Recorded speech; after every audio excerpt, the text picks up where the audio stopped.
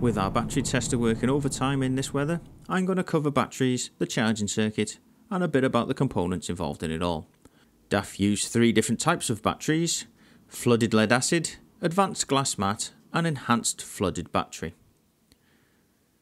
The state of health of a battery and its ability to supply levels of cold cranking amps becomes even more important during the cold winter months. This is because the ability of a battery to supply the maximum available cold cranking amps is reduced by approximately 30% at 0 degrees C, and even more so at lower temperatures. However, the cold cranking amps required for a starting circuit increase in order to overcome conditions such as increased engine oil viscosity and reduced engine component tolerances.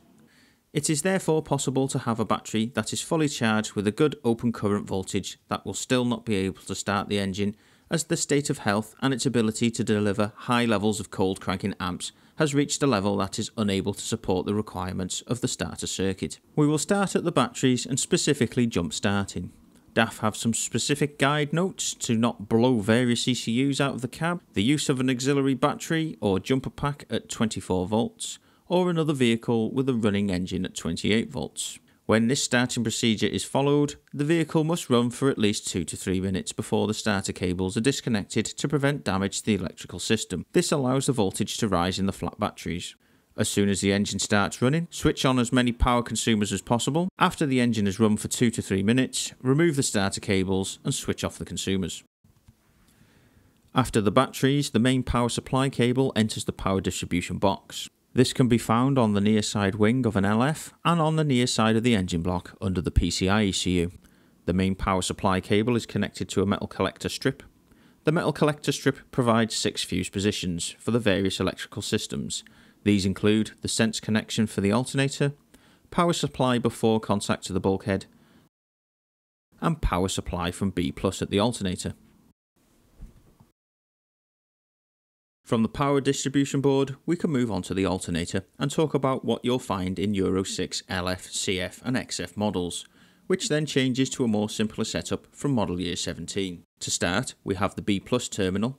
This is connected to the power distribution board and supplies 28 volts to charge the truck. At the plug, we have 3 wires.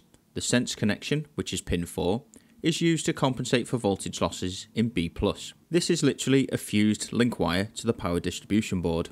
Pin 3 in the plug is the power after contact from the fuse box to the alternator. If the truck isn't charging, check for battery voltage here. And finally, pin 2. This connection is used to activate an error message on the dip via the VIC. Faults which can be detected via this wire are voltage too low, which is under 16 volts, voltage too high, where the power supply is above 31 volts, and open circuit on the wiring.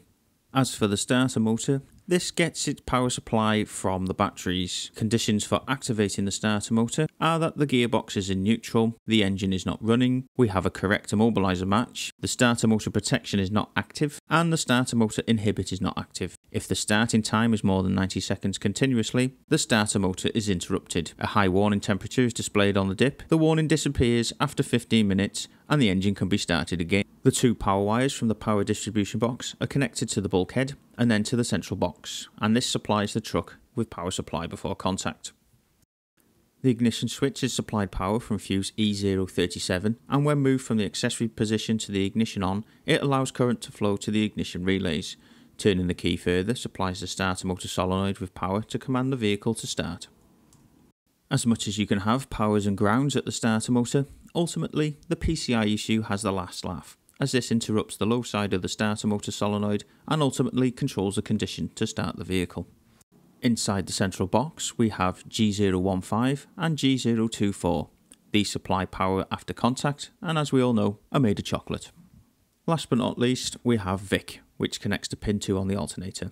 I think this is best checked at the bulkhead plug 56L16 if I remember rightly, as this likes to break in the wiring harness for the alternator, putting the warning on the dip. As usual, hit me up in the comments, drop a like, and hopefully I'll be able to get this other video out finally for next week.